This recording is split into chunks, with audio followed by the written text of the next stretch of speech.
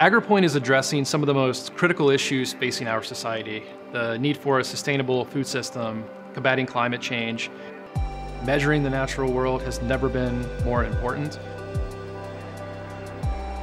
At Agerpoint, we're creating digital twins of nature. We're giving our customers new ways to understand their crops, their plants, their forests. We're doing this using technology that's available to most, if not all, of the global population, and then providing the spatial context and analytics to understand what's happening at the plant level. We've had the ability to extract very detailed measurements and very precise measurements from point clouds. How do we get these point clouds into our ecosystem? And that's why we're so excited about the launch of Agerpoint Capture. On your phone or mobile device, literally can just start scanning plants. It looks a lot like your camera app on your phone. We can then sync that model with our Agerpoint cloud software, generates a higher fidelity, full resolution, three-dimensional twin. And from this, we can extract physical measurements: canopy diameter, plant height, trunk diameter. How healthy does it look? Does it appear there's disease going on? Does it appear there's some sort of nutrient deficiency? Whether it's data that comes from Agerpoint Capture or it's from third-party sources.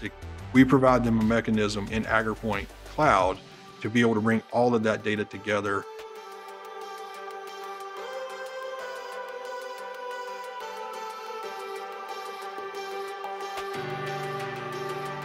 One of the most exciting applications of Agerpoint technology is the voluntary carbon markets. Only through trusted and effective carbon markets are we truly going to be able to achieve our net zero goals.